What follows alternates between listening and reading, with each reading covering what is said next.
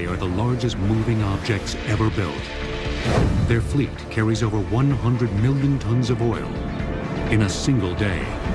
Targets in wars and targeted by environmentalists, they are an essential lifeline to industrialized nations around the globe. Now, oil tankers on Modern Marvels.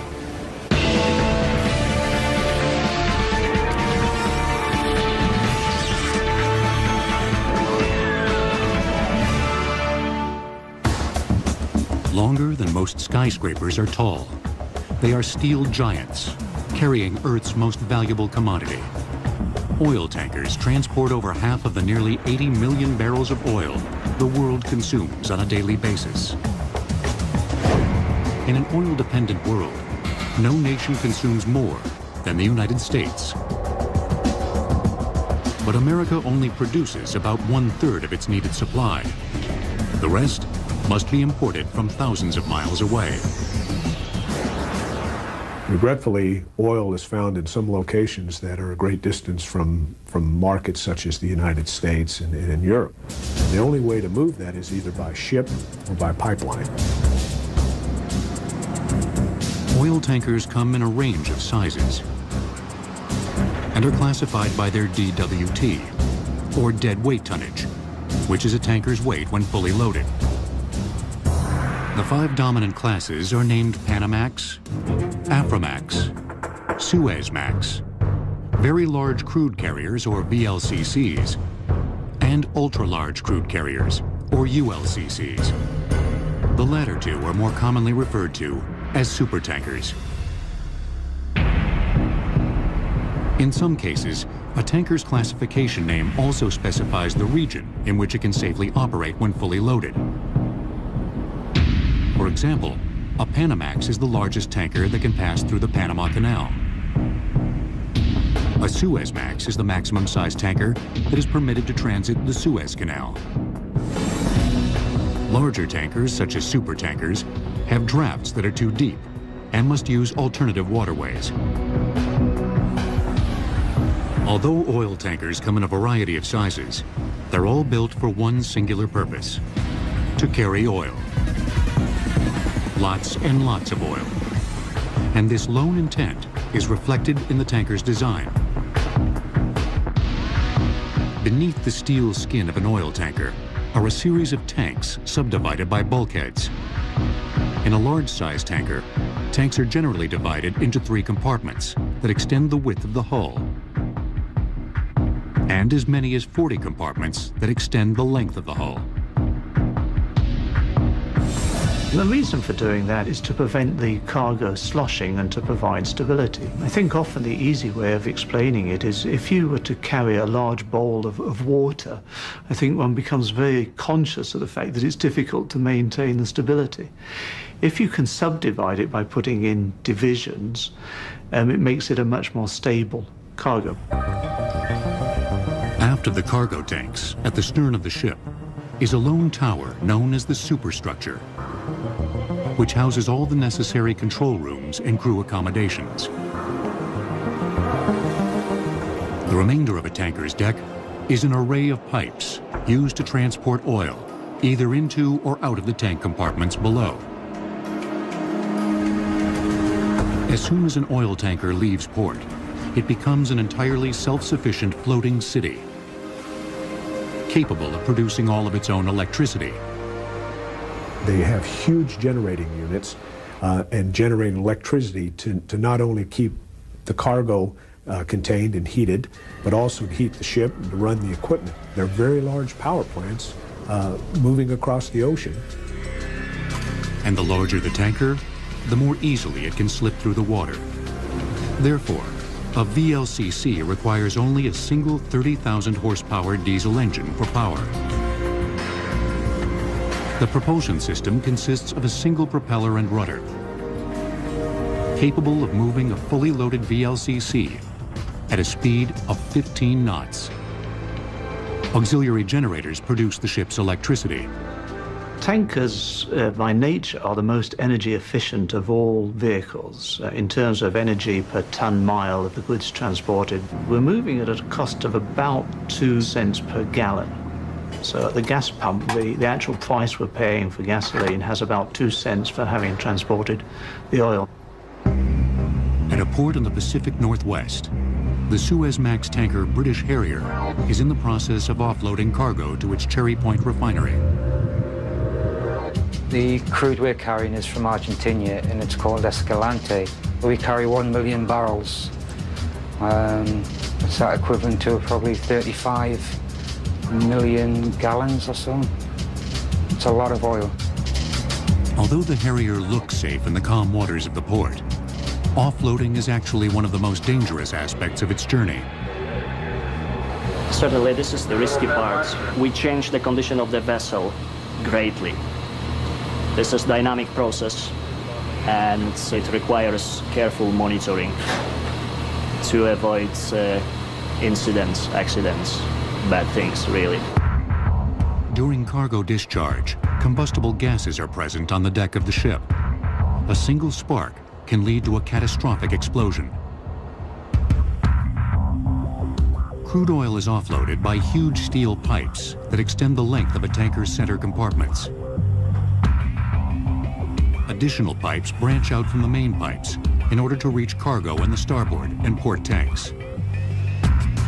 When the vessel is ready to discharge, hydraulic pumps create a vacuum inside the steel pipes, sending the cargo to more pipes that run along the ship's deck.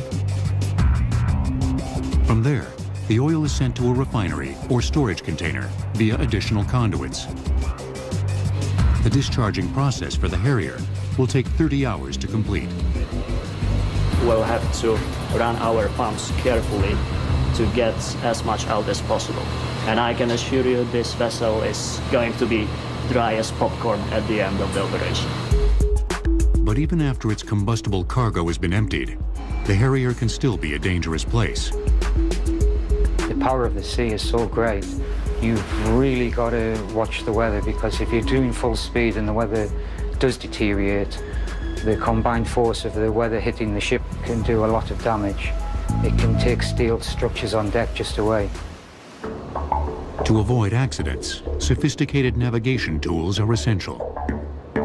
On this ship, you can actually program the ship to alter course itself. The navigation with GPS, and that's accurate up to 50 meters. So yeah, you just read off a dial and there you are. Besides the weather and combustible cargo, the crew of the Harrier must battle one more hazard of sea life: boredom. It can be boring, especially oil tankers. They're at sea for long periods. They load offshore, they don't go into port as often as container ships or bulk carriers, and they can tend to be boring. The trip from Argentina to the west coast takes the British Harrier 21 days.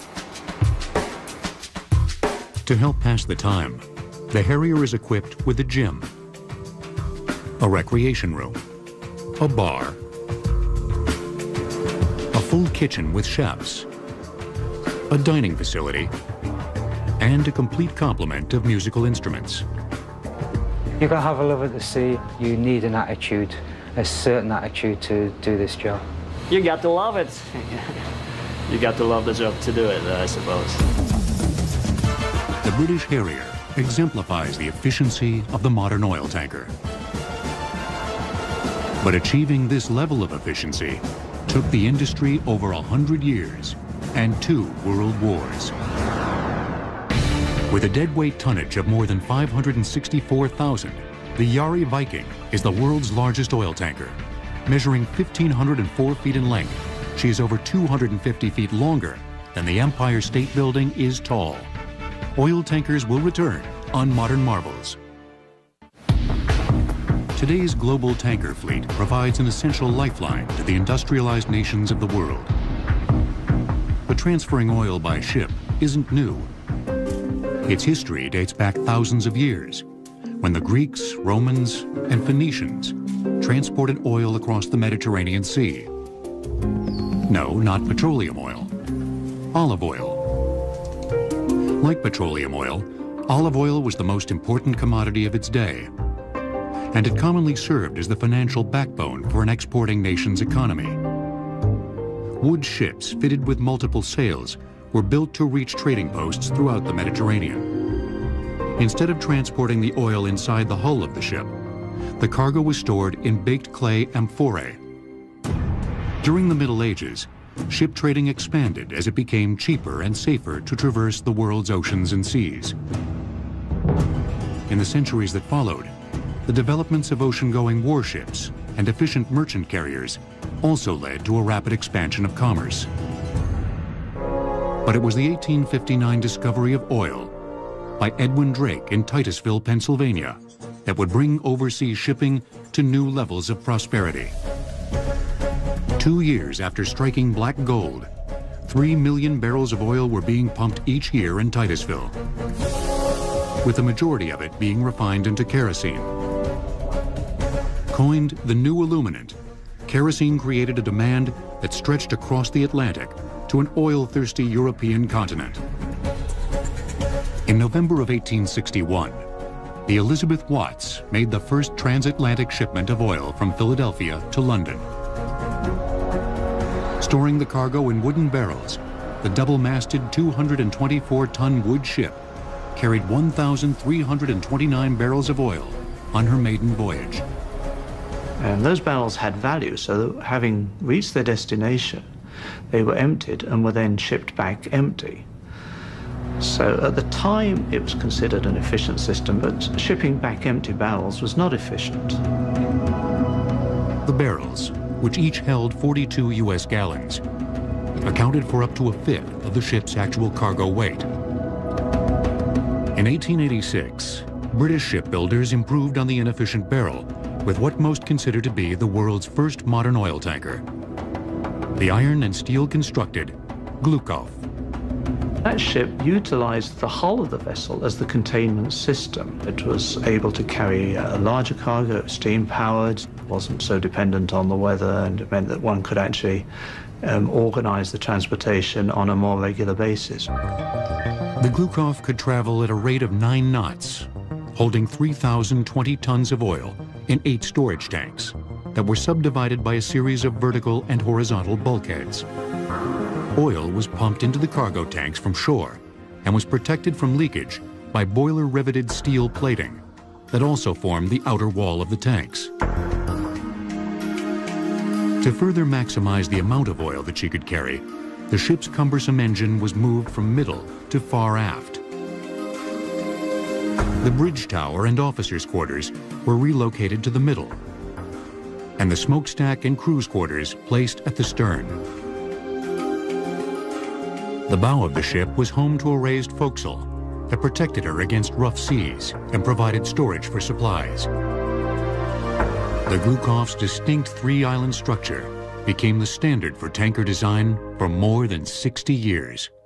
In the early 1900s, the world's deep-sea tanker fleet numbered 145 ships, with trading between the United States and Europe reaching 2.3 million tons of crude a year.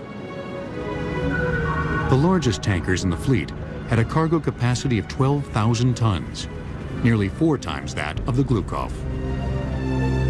But this increase in tanker size began to compromise their seaworthiness. Sir Joseph Isherwood came up with a solution in 1906.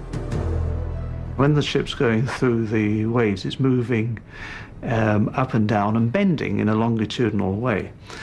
And the Isherwood system was developed to provide some longitudinal rigidity to help the vessel in terms of its bending. Before the Isherwood design, ships were built using numerous transverse frames, which formed the ribs of the ship. In Isherwood's design, the ship's frames ran fore and aft, along the length of the ship, parallel to the keel. The frames were then connected to the keel by vertical bulkheads, which also divided the tanks. By 1914, 276 ships had incorporated the Isherwood design. The Isherwood system has been refined and modified, but it is still the underlying system that is employed in the construction of ships. The design system for the modern oil tanker had been achieved. But the onset of the First World War would bring about a new breed of tanker for the military, called an oiler, and a new method of transferring oil, known as underway replenishment. The tanker is a ship that's able to carry petroleum or water or some other liquid substance from point A to point B. An oiler can do that, but it also can do what the Navy calls underway replenishment, whereby it can refuel other ships while sailing across the ocean. In World War I, the strategy of the German Navy focused on Britain's dependence on oil imports to fuel its war campaign. Germany's new weapon, the U-boat, set up a blockade in the North Atlantic to cut off Britain's oil supply. When the U.S. entered the war in 1917, the Royal Navy was limited to a 10-week supply of oil. With little time to spare, the U.S. Navy sent a fleet of destroyers to assist the embattled British fleet. These destroyers had a very limited range. They could just barely make it across the Atlantic. To ensure that they wouldn't have any problems, the Navy arranged to have them be refueled in mid-ocean by one of the Navy's oilers. Before the U.S. joined the war, Chester Nimitz and the officers aboard the Navy tanker Maumee designed a ship-to-ship refueling system that consisted of two 50-foot-long rubber hoses suspended by cargo booms. The Maumee was the first ship to perform underway replenishment. The advantage of underway replenishment is that the fleet or Navy formation can keep steaming while it is refueling, as versus having to go to a port somewhere and spend the time to refuel and then proceed on to its destination. By July 5, 1917, the Maumee had refueled 34 destroyers headed for Europe. They helped break the German U-boat blockade. The significance of it was the first time that anyone had refueled ships at sea in a tactical operation. And it was the forerunner of something that would happen again and again, especially in World War II. In the mid-1930s, war clouds began to form again on the global landscape. The United States military was quick to realize that if a Second World War were to erupt, it would be a fully mechanized conflict, and tremendous amounts of oil would be needed to ensure victory.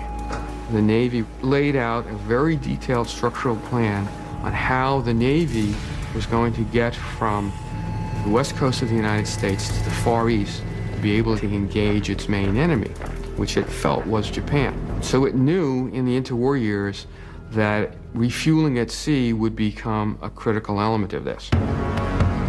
The Navy needed a fleet oiler in a hurry and looked towards the commercial tanker industry for assistance. In 1939, the Navy purchased the 553-foot tanker Cimarron from the Standard Oil Company.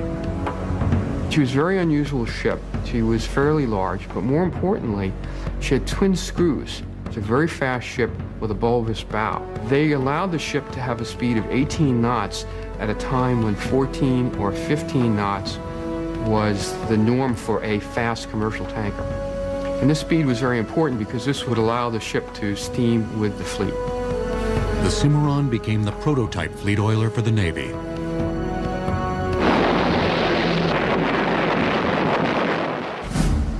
When the U.S. entered the war after the bombing of Pearl Harbor, the Cimarron class quickly distinguished itself in the battle for the Pacific. The real significance of the Cimarron class was that it permitted the United States to conduct the famous carrier raids that we're all familiar with. It's a little known fact that every one of those raids was accompanied by an oiler. And this was because the destroyers all had to be refueled at sea because they had limited range vessels. In addition to refueling at sea, the U.S. military needed to transfer millions of gallons of oil to the thousands of tanks, trucks, and planes it would be needed in Europe and along the Pacific fronts. Tankers were always a prime target of U-boats because they're important ships. Their cargo is important, so whenever a submarine saw a tanker, it would always go after it. The Allied forces were faced with the challenge of building tankers faster than the Axis powers could sink them. Their answer was the T-2 tanker. It was a standard design which allowed the ships to be built very quickly. They actually would construct segments on shore and then bring them to the building yard. And each time they built a tanker, they learned how to build it faster or quicker. About 525 of them were built throughout the war. They could do about 15 knots.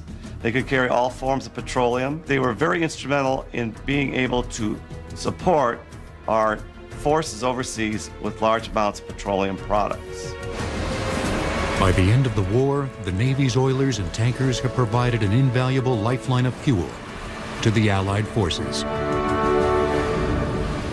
While the oil tanker of World War II had achieved new levels of performance and size, a booming post-war economy was about to give rise to the oil tanker tycoon and the dawn of the supertanker.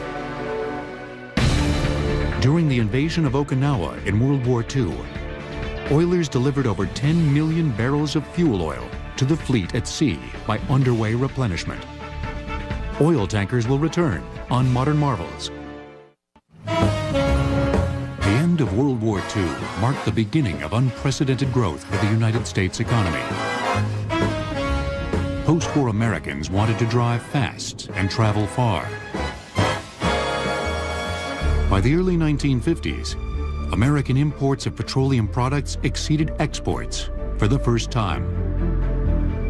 Oil companies and ambitious entrepreneurs were eager to feed America's high demand for oil and took advantage of a unique opportunity. After the Second World War, the U.S. government has over 600 tankers of all sorts. The American oil companies put pressure upon the U.S. government to sell off these surplus T2 tankers. So for about 4 years, the United States sells over 400 of these 600 tankers to American and foreign oil companies. Many of the T2 tankers were retrofitted by their new owners so that they could carry more cargo. Using a process called jumboizing, the ships were cut in half, and an extra section was added to the middle, thus doubling the tanker's storage capacity. The 1950s also saw a trio of independent shipping tycoons begin to stake their claim in the burgeoning oil trade. Greek shipping magnates Aristotle Onassis and Stavros Niarchos joined American Daniel Ludwig in an unofficial competition over who could lay claim to the title of owner of the world's largest tanker. The competition that existed between the various independent owners was just probably as much ego as it was economics of the day. There was a lot of status carrying, I now have the world's largest tanker. American ship owner Daniel Ludwig chose to go overseas to the Kure shipyards in Japan to build his tanker fleet. That was a surprise to the industry worldwide, because historically the ships were either built in Europe or they were built in the United States. And all of a sudden Japan came in as a third competitor. In Japan, Ludwig found a country desperate for industry and a highly skilled workforce with a proud tradition in shipbuilding. As Ludwig began to build his tanker fleet, Greek shipowner Aristotle Onassis grabbed the title of world's largest tanker owner with the launching of the Tina Onassis in 1952. His Greek rival, Stavros Niarchos, bested him in 1955 with the 47,000 deadweight ton vessel, Spiros Niarchos. But it was political instability in the Middle East that would bring tanker tonnage to unprecedented levels. The Suez Canal, which links the Mediterranean Sea with the Red Sea, provides the shortest shipping route from the oil-rich Middle East to ports in Europe and the United States. In 1956, Egypt nationalized the previously unrestricted passageway. Israel, which relied heavily on the canal for trade, considered this a threat. Joined by Britain and France, Israel declared war on Egypt. The conflict left ships scuttled along the vital waterway, and the canal was closed. Ultimately, the United Nations settled the conflict, and the canal was reopened. But the tanker industry felt it could no longer rely on the political instability of the passageway. There was a realization that the oil that was moving from the Middle East to Europe, to the United States, had to come around South Africa, around the Cape.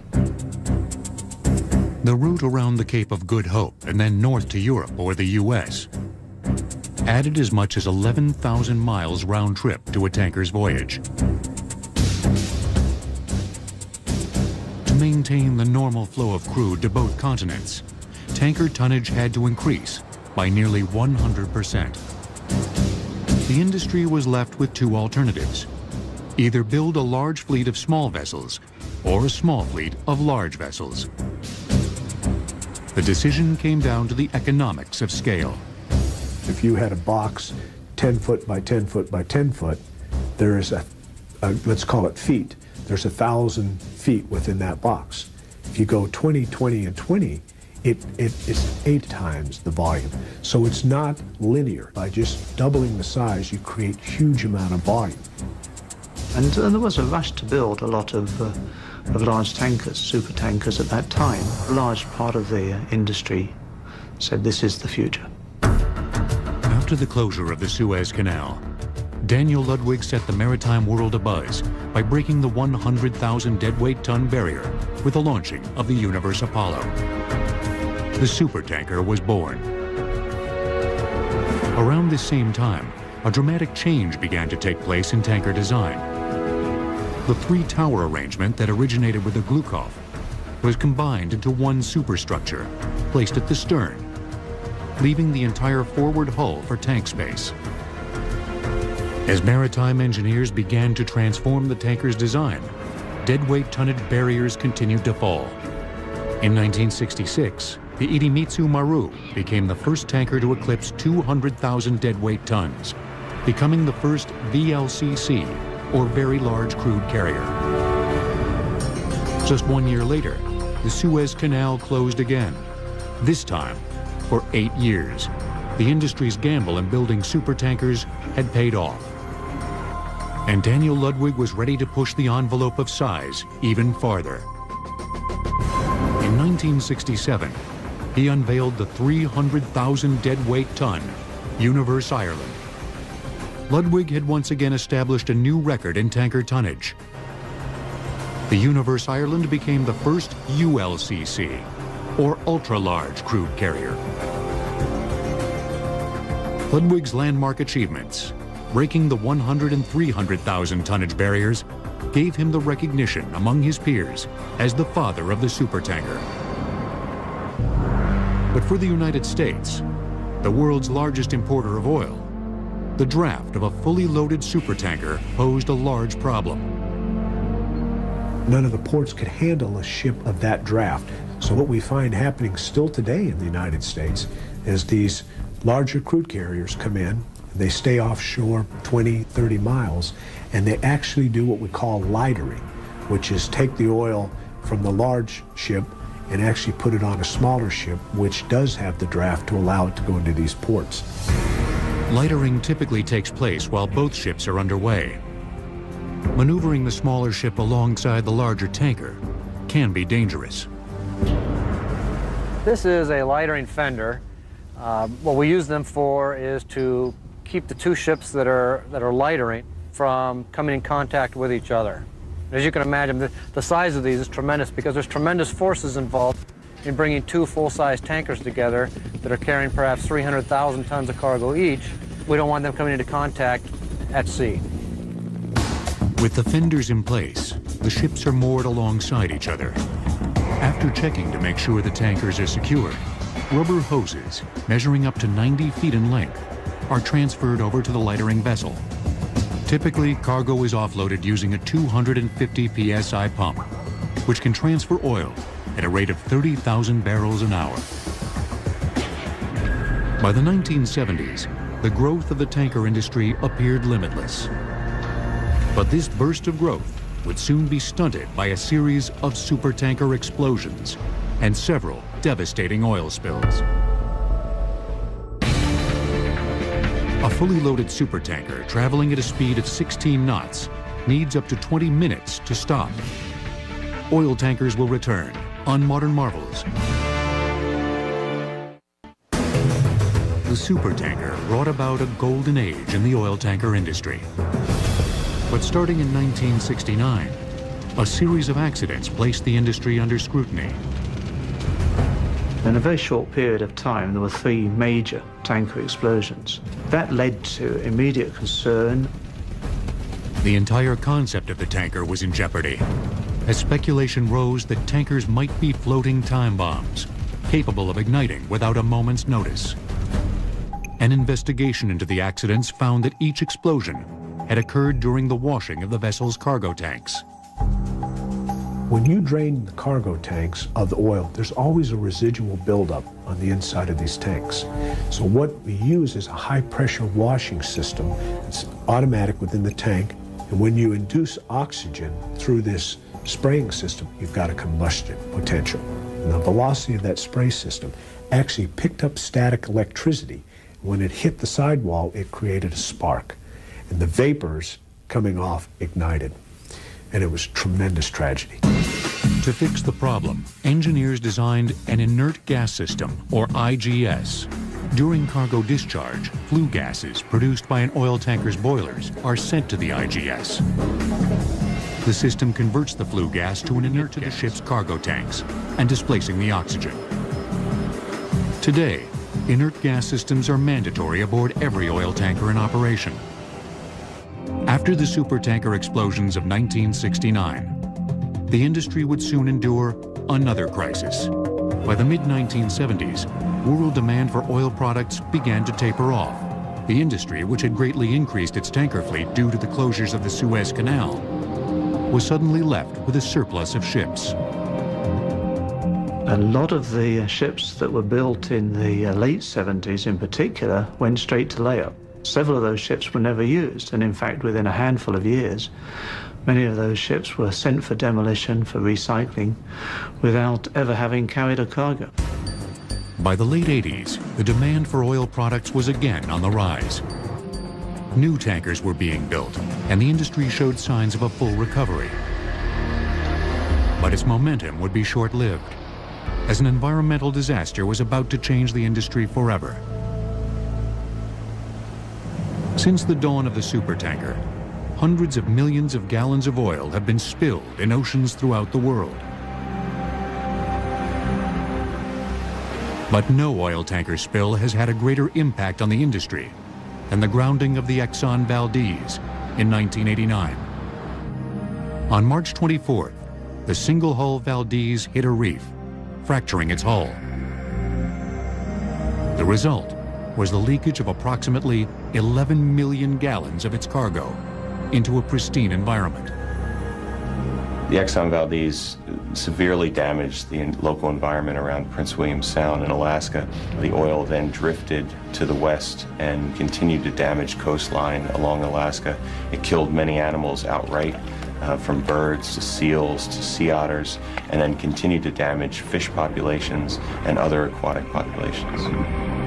The Exxon Valdez oil spill was regretful, not only for Exxon itself, but for all the industry. But what it taught all of us is even though we were operating as safely as possible with the emergency response equipment that we thought was adequate, we learned that we needed to do even more. After the grounding of the Valdez, public outcry and political pressure led to new legislation for tankers entering U.S. waters. The Oil Pollution Act of 1990 effectively mandated the introduction of double hulls. The double hull basically provides for protection from collisions and groundings. And those incidents represent something like 50% of the incidents that tankers are involved with. So the double hull is providing immediately an enhanced level of protection. OPA 90, as it's known throughout the industry, requires all tankers entering U.S. waters to be double-hulled by 2015. However, in Europe, the tanker spills of the Erika, and later the Prestige, created a new set of legislation from the International Maritime Organization. The Prestige was an incident that occurred in November 2002 off Spain. Unfortunately, it led to a very bad pollution, very major pollution of the beaches of Galicia. It also led to a lot of new legislation. It has led to an accelerated withdrawal, forced withdrawal of single-hull tankers. The international mandate, which has not been adopted by the United States, requires tankers to be completely double-hulled by 2010. But the tanker owners doing business in U.S. waters have more immediate concerns than the double-hull deadline. They have to make sure their current fleet of tankers can pass the stringent maritime regulations enforced by the U.S. Coast Guard. The U.S. Coast Guard has the unique responsibility for being the maritime service that protects America's waterways, ensures safety and commerce at the same time. When the Coast Guard comes aboard a tank ship, our concerns are to make sure that the vessels don't create a pollution hazard to the area. On a warm June day in Long Beach, California, the British Pride has just returned from the Middle East, carrying 2 million barrels of crude oil in its hull. Morning, Captain. I'm Rick Hawkins, United States Coast Guard. This is David Nguyen and Mike Garcia. How are you doing today? Good morning. Welcome aboard. I'm fine, thank you very much. What we're here today to do, Captain, is conduct your annual Certificate of Compliance inspection. If major problems are found aboard the British Pride, the ship won't be allowed to discharge its cargo, potentially costing the vessel's owner tens of thousands of dollars a day. One of the most important anti-pollution devices on board a tanker is the oily water separator. The system works by processing the oil that exudes from a tanker's machinery and collects in the lowermost part of the ship, known as the bilge. When the oil is diluted with water to acceptable levels, it can then be discharged into the ocean. There are safety systems built into that equipment where, should the oil reach a high level, that alarms will sound and automatic systems come into play. Valves will close, so there's no accidental discharge. Thank you. After examination of the oily water separator, the wheelhouse is tested. We go from a hard port to hard cellar. Hard port, hard cellar. That's hard port. Emergency firefighting equipment is checked, and manual control of the ship's rudder is inspected. Upon completion, the vessel is given permission to discharge its cargo. Based on the inspection this morning of the Pride, the ship was in very good condition. The crew, the officers, and the deck crew were very competent and very cooperative. And all the machinery that we inspected was in very good condition and operated as intended. Monitoring the hundreds of oil tankers entering U.S. harbors is a huge responsibility for the Coast Guard. And they're about to get even busier, as the tanker industry is currently undergoing the highest level of new ship construction since post-World War II. The largest oil tanker spill on record occurred in 1979, when 2 tankers collided off Tobago Island, spilling approximately 280,000 metric tons of oil into the Caribbean Sea. Oil tankers will return on Modern Marvels. At the National Steel and Shipbuilding Company in San Diego, California, BP is building 4 new Alaskan oil tankers to meet the OPA 90 deadline of 2015. At 185,000 deadweight tons, each ship consists of 34,000 tons of steel and requires 106,000 gallons of paint. But what is unique about these ships is a redundancy system that ensures a level of safety far beyond the requirements of OPA 90. We call it double-double. It's double hull, double engine, double propeller, double everything. And they're designed to enhance the safety of transporting oil out of Alaska waters. If the engine were to fail, the other one could operate independently and propel that ship. The same with the rudder. If you were to lock your rudder in and you couldn't move that rudder, you could actually shut down that engine and operate off of a separate propulsion system. The rebuilding of BP's tanker fleet won't come cheap, as each Alaskan tanker will cost nearly $250 million. But BP has found at least one way to help offset the cost. Oil tankers reserve several tank compartments to store seawater. This is used to ballast the ship after cargo is discharged. If you take a simple idea of an outer wall and an inner wall that we now call the double hull, you can use that space for ballast. When you do, you can use more of the internal tanks to carry more product, crude oil or gasoline or whatever you may be transporting. You actually get more efficient use of the space. The Alaska Frontier will be the first of BP's new Alaskan-class oil tankers to begin service. I name the Alaskan Frontier. When the Alaska Frontier sails, it will be the safest tanker sailing in U.S. waters. However, BP isn't the only company that is undergoing a massive rebuilding of its tanker fleet. New legislation has brought about the highest level of tanker construction since post-World War II. The reason is the industry, ahead of the deadline, is beginning to build their double-hull tankers around the world. By 2010, which is still 5 years before the requirement for all double-hull, approximately 85% of the world's oil tanker fleet will be double-hulled. Addicted to oil. While renewable energies are being developed, their evolution remains slow, and the world's demand for oil continues to increase. But oil is a non-renewable resource, and its supply will one day be exhausted. Today we're talking about oil being available certainly for another handful of decades, 20, 30, 40, 50 as routinely talked about. So for the tanker owner, there is not a real concern today that the world is about to stop shipping oil. In parallel with the exploration of oil and the utilization of oil, gas is becoming a substitute in many cases for oil.